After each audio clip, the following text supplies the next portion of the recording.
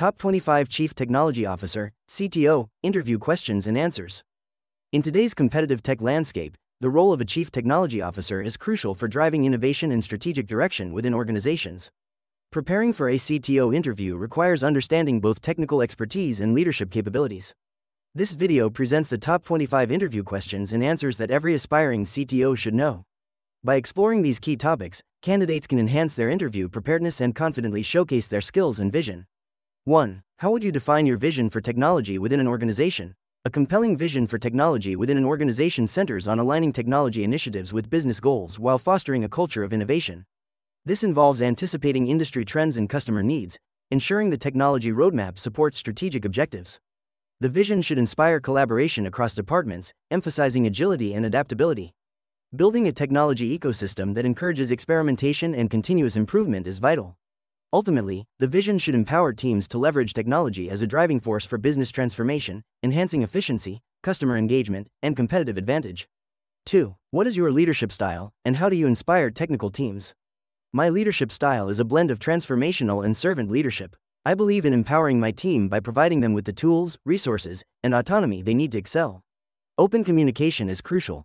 I encourage feedback and foster an environment where everyone feels valued. I inspire technical teams by setting a clear vision and aligning it with their personal goals. Regularly celebrating successes, providing opportunities for professional development, and creating a culture of innovation helps keep the team motivated and engaged in their work. 3. How do you balance innovation with practicality in technology decisions?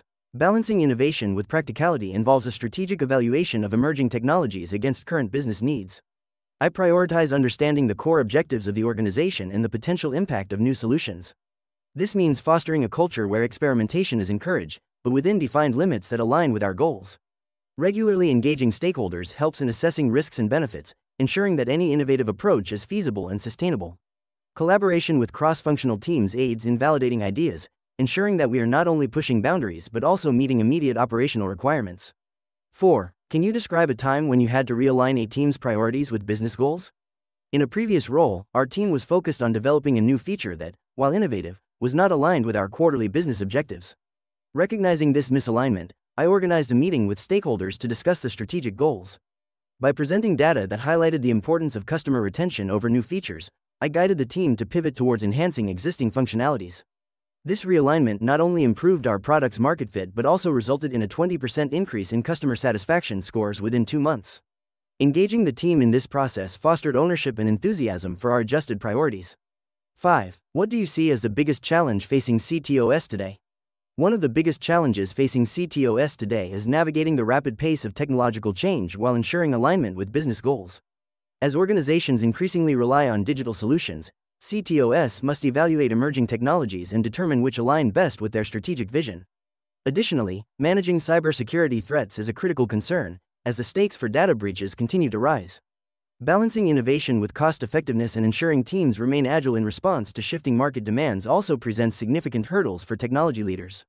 6. How do you ensure technology strategy aligns with business objectives? Aligning technology strategy with business objectives involves close collaboration with stakeholders across the organization. Regular communication ensures that technology initiatives support business goals. I prioritize understanding the company's vision and challenges, translating them into technical requirements. Utilizing a framework for evaluating projects based on their impact on business outcomes helps maintain focus. Additionally, I advocate for agile methodologies that allow for flexibility and quick adjustments as business needs evolve, ensuring that tech investments drive value and support strategic aims effectively. 7. What is your approach to evaluating emerging technologies for adoption? When evaluating emerging technologies for adoption, I follow a structured approach. First, I conduct a thorough analysis of the technology's potential benefits and risks. This includes assessing its alignment with our strategic goals and understanding the competitive landscape. I also gather input from cross-functional teams to ensure diverse perspectives are considered. Prototyping or piloting the technology in controlled environments allows us to gauge its effectiveness. Finally, I monitor industry trends and maintain relationships with tech vendors to stay informed and agile in decision-making. 8. How do you measure the ROI of technology investments? Measuring the ROI of technology investments involves both quantitative and qualitative assessments. Start by defining clear objectives and key performance indicators, KPIs, aligned with business goals. Track cost savings, efficiency gains, and revenue growth directly attributable to the technology. Additionally, consider user satisfaction and employee productivity improvements as indirect benefits. Regularly review these metrics to ensure ongoing alignment with strategic objectives. Engaging stakeholders throughout the process promotes transparency and helps articulate the value derived from technology initiatives. 9. Can you describe your experience with scaling technology to support business growth? Scaling technology effectively requires a multifaceted approach. In my previous role, we faced rapid user growth, which necessitated a shift to a microservices architecture. This enabled us to deploy updates independently, enhancing agility. I implemented automated scaling solutions that adjusted resources based on traffic patterns. Close collaboration with cross-functional teams ensured alignment on business objectives. Regular performance monitoring allowed us to identify bottlenecks early. This proactive strategy not only supported growth but also improved user experience, driving customer satisfaction and retention. 10. How would you balance short-term deliverables with long-term tech strategy? Balancing short-term deliverables with long-term tech strategy requires a structured approach. First, I prioritize projects based on business impact and alignment with our strategic vision. By setting clear milestones for both immediate tasks and long-term objectives, I ensure teams maintain focus on quick wins while also investing in foundational work. Regular communication is essential. I facilitate discussions between stakeholders to align expectations. Agile methodologies help us adapt to changing priorities, allowing for flexibility in delivering value without compromising strategic goals. This dual focus fosters sustainable growth and innovation. 11. What emerging technologies do you believe will have the greatest impact in the next 5 years? The greatest impact in the next 5 years will likely come from advancements in artificial intelligence, specifically generative AI and machine learning. These technologies will transform industries by automating processes and enabling data-driven decision-making. Additionally, quantum computing has the potential to revolutionize problem-solving capabilities in fields such as drug discovery and cryptography. The rise of 5G technology will enhance connectivity, supporting the Internet of Things, IoT, and smart cities. Finally, advancements in blockchain will improve transparency and security in various sectors, including finance and supply chain management. 12. How do you evaluate whether to build in-house solutions or purchase third-party software?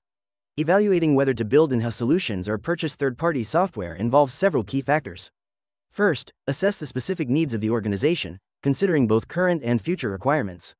Analyze the total cost of ownership, including development, maintenance, and support for in-house solutions versus licensing fees and potential customization for third-party options. Consider the strategic alignment of the solution with business goals and the availability of internal expertise.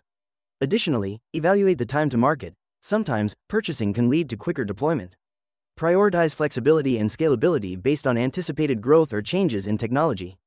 13. What's your experience with cloud migration in multi-cloud environments? My experience with cloud migration involves leading several projects that transitioned on-premises infrastructure to cloud platforms. I have worked with various cloud providers, focusing on optimizing costs and enhancing performance. In multi-cloud environments, I prioritize seamless integration and interoperability between services to avoid vendor lock-in. This approach allows us to leverage the strengths of different platforms while ensuring data security and compliance. Effective communication with stakeholders throughout the migration process is crucial for aligning technical capabilities with business objectives and minimizing disruption. 14. How do you approach system architecture for resilience and scalability? When approaching system architecture, I prioritize modular design and microservices to enhance resilience and scalability. By decoupling components, we can isolate failures and scale parts of the system independently, allowing for better resource allocation. I also emphasize redundancy and failover mechanisms to maintain uptime. Utilizing cloud services for elastic scaling ensures that we can handle varying loads efficiently. Continuous monitoring and automated deployment are vital for quickly identifying and addressing bottlenecks, ensuring that the architecture adapts seamlessly to changing demands.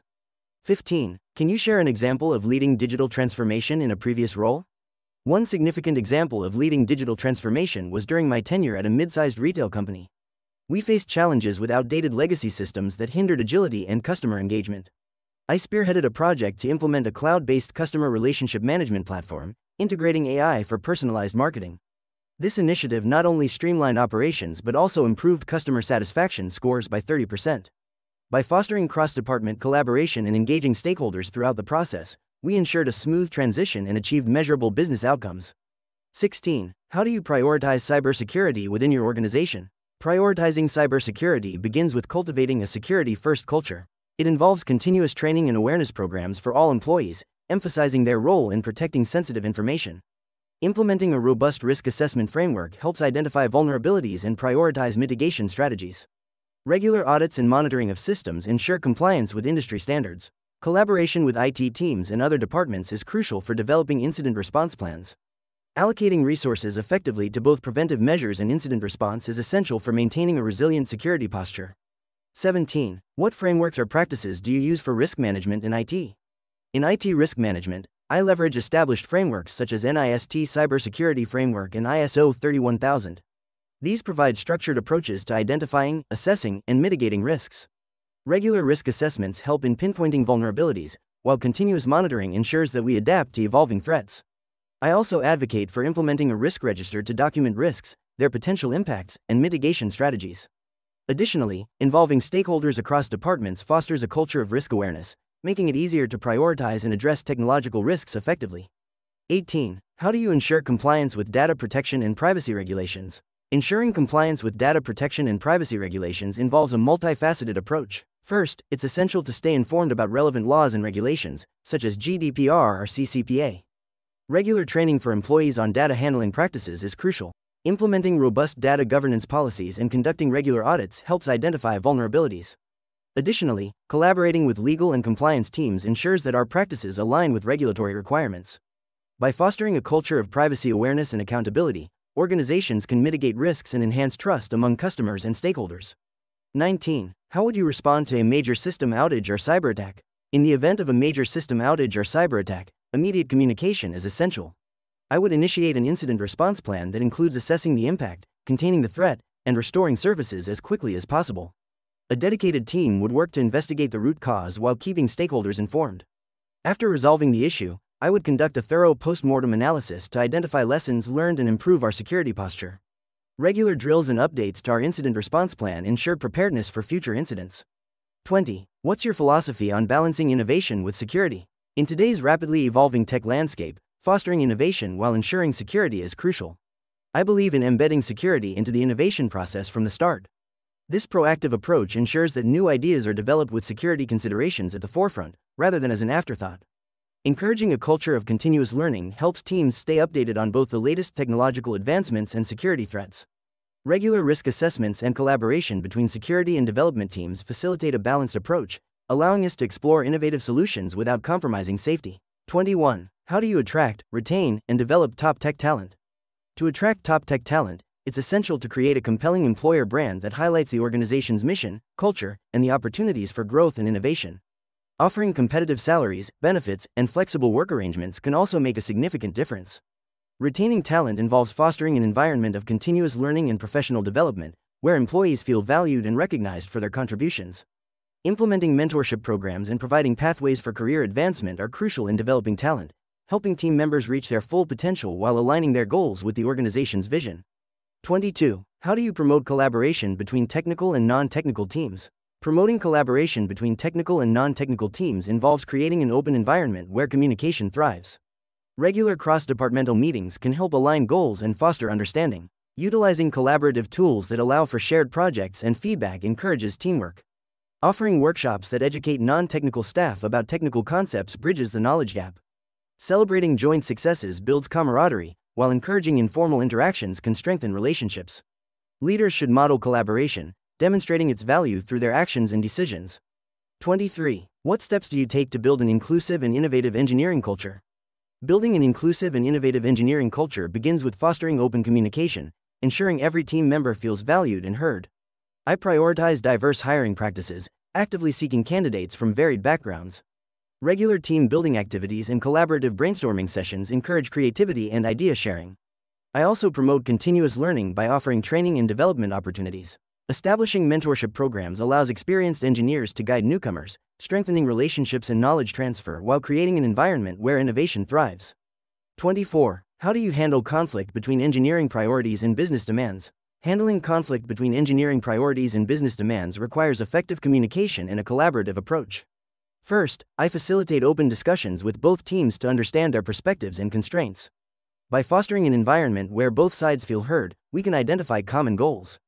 Prioritization meetings help align engineering tasks with business needs, ensuring that critical deadlines are met without compromising quality. I encourage the use of metrics and data-driven decision-making to evaluate the impact of different priorities, creating transparency and trust in the process. 25. What advice would you give to future technology leaders in your organization? Future technology leaders should prioritize continuous learning and adaptability, embrace change and stay informed about emerging trends and technologies, foster a culture of collaboration by breaking down silos between teams, ensuring that both technical and non-technical staff can contribute ideas. Focus on building relationships and trust within the organization. Effective communication is key. Encourage innovation and risk-taking while also being prepared to learn from failures. Lastly, align technology initiatives with business goals, ensuring that the technology vision supports the organization's mission and objectives. In this video, we've explored the top 25 Chief Technology Officer interview questions and answers to help you prepare for your next big opportunity. Understanding these questions can give you an edge in showcasing your technical expertise and leadership skills. Whether you're a seasoned professional or stepping into the role for the first time, being well prepared is key to your success. If you found this content helpful, please like the video and subscribe to our channel for more insights and resources. Stay tuned for more valuable information to aid you in your career journey.